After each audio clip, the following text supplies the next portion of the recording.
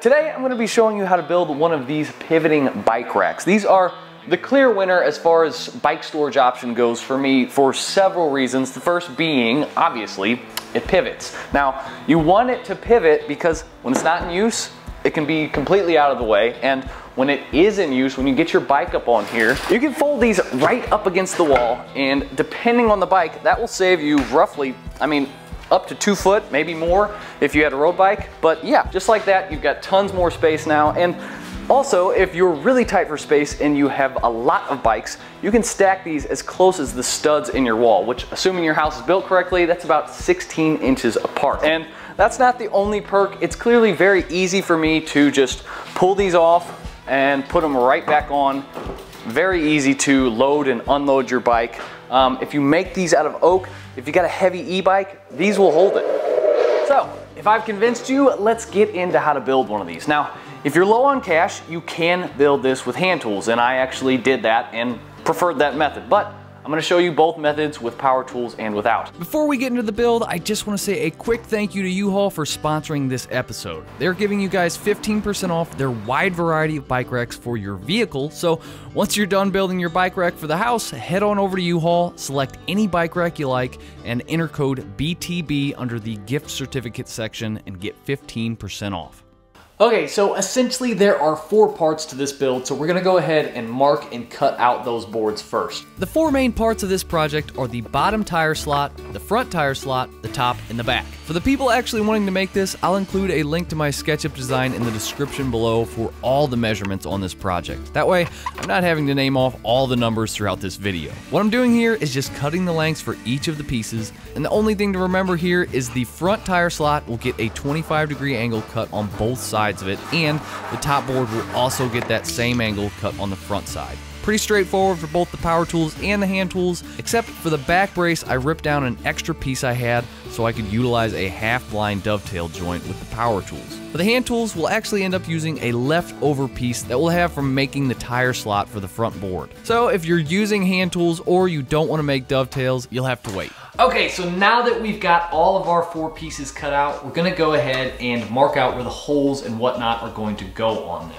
Okay, so our 5-inch piece and our 27-inch piece are both going to get little 3/4 inch holes in them. So I'm gonna mark out dead center of the board, and then we're gonna mark out 2 inches out.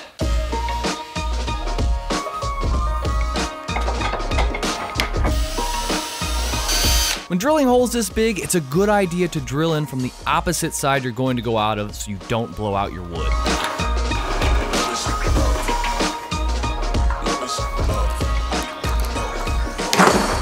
Okay, so now that we've got our hole drilled out on the 27-inch piece, we're gonna go ahead and mark out where our tire slot is gonna go.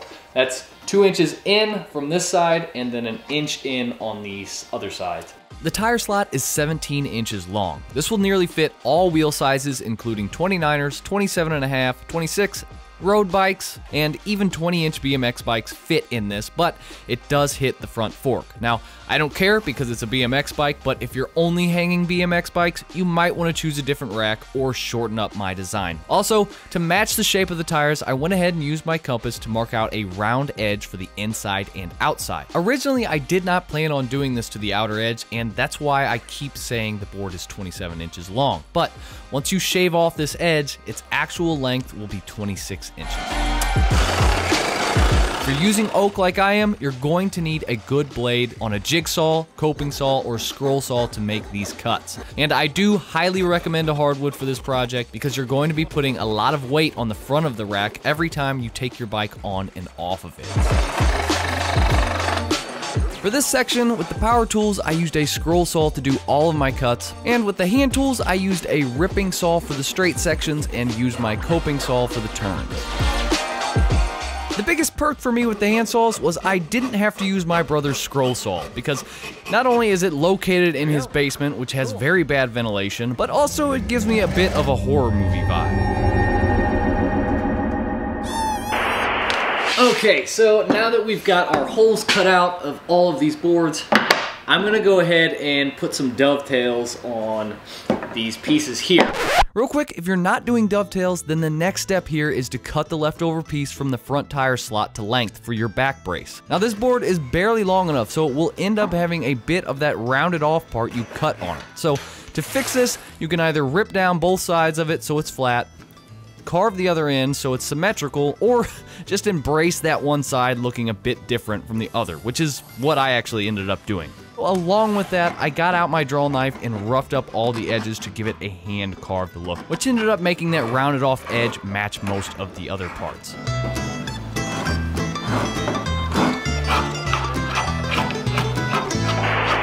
Now for those making the dovetails, I made 2 half-blind dovetails on both sides of the back brace and 2 sockets on the back sides of the bottom and top boards. This was my first time using this dovetail jig, and it turned out pretty awesome.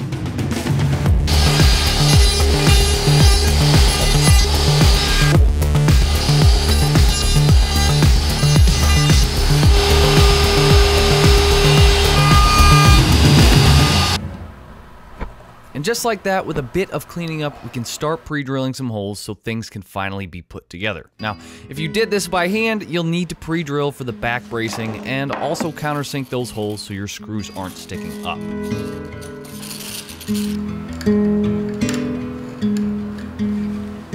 Make sure to pre-drill through to the back brace as well, which you can do by pressing your screws through the holes you made or use a pick like I did. Now, both methods are going to require you pre-drill some pocket holes on both the underside of the top board and the underside of the front board. You can get the exact same jig I'm using here for 15 bucks at Home Depot.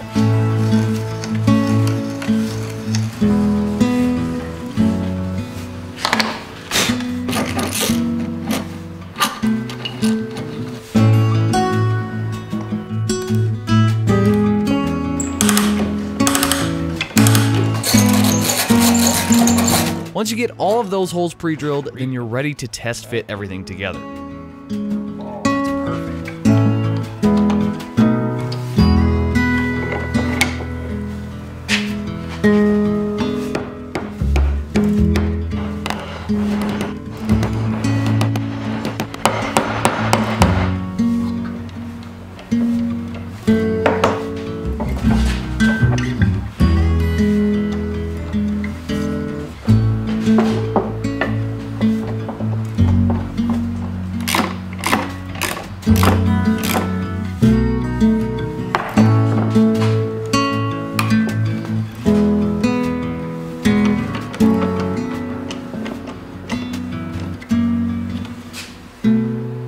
Okay.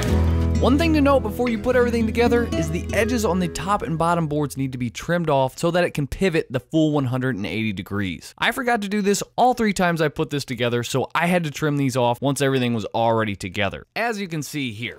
But if it all goes together nicely, then you can either leave it as is or take it apart and apply some glue to all of those joints that butt together for a super strong bond. If you're putting an e-bike on this thing, I do highly recommend that you do this.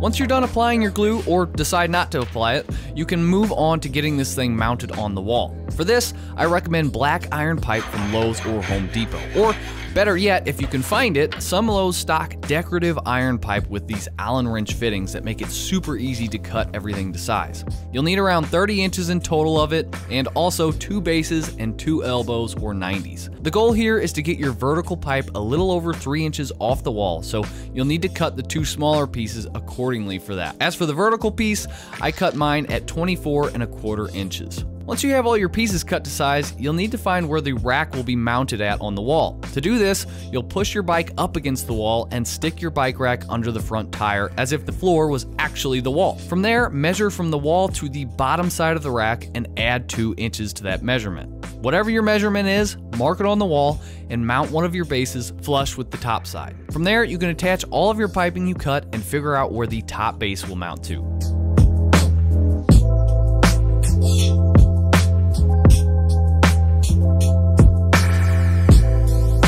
Make sure you level from side to side, or else your rack might want to start leaning from one side to the other. With everything mounted, you should be able to undo some of the piping and slip your rack onto the vertical piece. Once it's on there, tighten everything back up, and provided you put everything together correctly, you should be able to roll your bike up onto the rack with ease.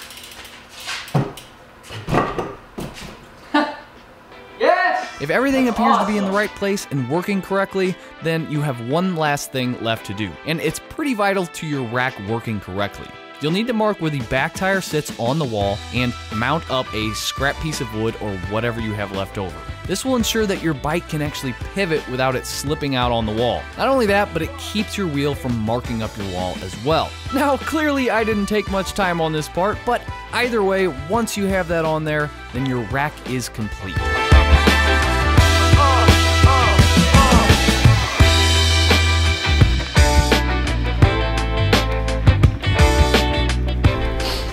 All right, for those of you who just watched all of this and are like, I'm not doing that, that's all too much work, I'm gonna leave a link in the description to the metal version of this that I pretty much based this whole project off of.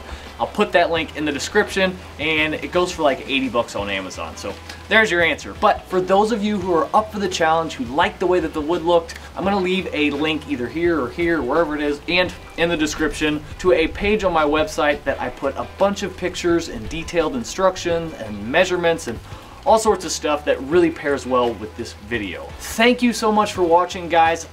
It's still winter, muddy, sloppy, rainy winter here, so trail building will have to wait. But I do have a very cool video in the works for next time, so I'll see you then. Bye. Whew.